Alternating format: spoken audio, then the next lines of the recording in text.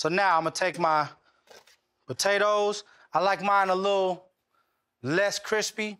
If you want them super crispy, you can keep them in there, go to the stove, go to the swimming pool, swim a couple of laps, then come back. You have them to the done as you want. Me, I like it a little tender, because again, it's a sweet potato. We're not talking about a mashed potato, no russet or nothing like that, right? So again, it has a little softness to it. I like that. You don't have to do it like that. So don't get mad at me. You see me in the 7-Eleven talking about, hey, I did them sweet potatoes like you told me to, and it was a little mushy. That'd be on you. So because we're doing hot honey, I'm a spice guy, right? So I'm gonna do a little bit more brown sugar, but you know we can't end this show without an additional twist, right? So there goes my brown sugar. Put a little pepper flake on there.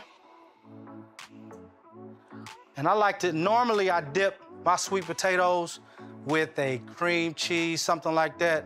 I got some honey left, so why not? Get that last little bit of honey. Ooh, Lord have mercy. Ain't no dipping, and ain't no tripping. There you go.